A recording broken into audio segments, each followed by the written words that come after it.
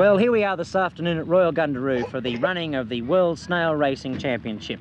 This is the trophy that over 140 competitors will be racing for. As you can see, the weather's pretty overcast. We've had a lot of rain, the track's heavy, and the stewards have asked for an inspection. We had a security scare at the gate earlier in the afternoon when somebody was discovered smuggling into Fender. But nonetheless, the betting's been pretty heavy, and the favourite is backed in earlier on at 20-1. However, due to daylight saving, that's now eased to 20-2. And now, let's go over to the track for the running of the final heat. On your mark, set, go! And they're off. 69's the first to break out of the ruck. 78's just got his head out of the green now. 65's in trouble, 59's onto him.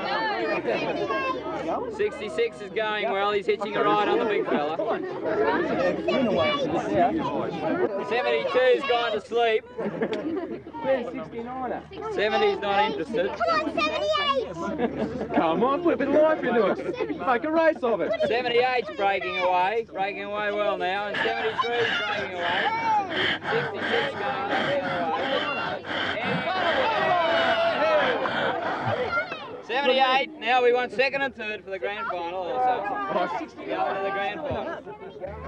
Well, how do you think it's going to go in the grand final? Well, I hope it's going to go well. What sort of things do you win if the snail wins?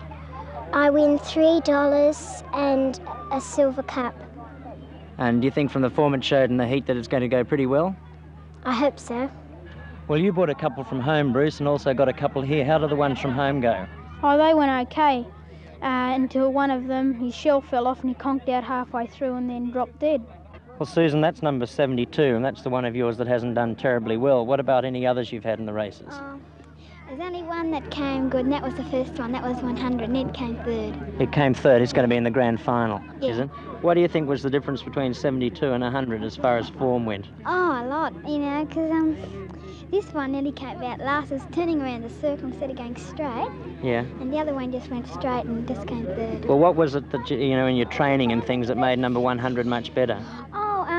Well, I was training with my friend, Carolyn Wright, and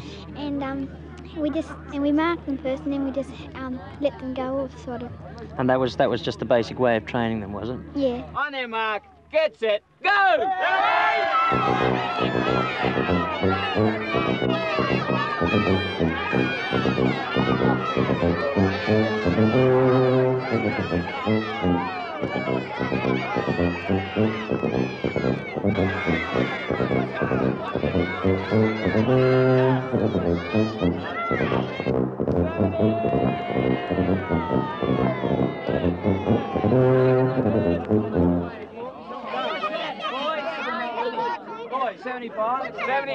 75 first. If you want your snail, get him to point. Here we are, Jenny Madden, World Snail Racing Champion with a cracked snail, number 75. Here we are, Jenny. The Camera News is proud to present the World Championship Cup to you. Hold it up, man. There you are. Skull it. There you are. And there's your champion snail. You'll have to tell us all how you breed them. Well, I'm talking here to the winner of today's World Championship snail race, Herbie, trained by Jenny Madden. And Herbie came in a record time, new world record, as a matter of fact, of 7 minutes and 3 seconds. Well, Herbie, how do you feel about the race?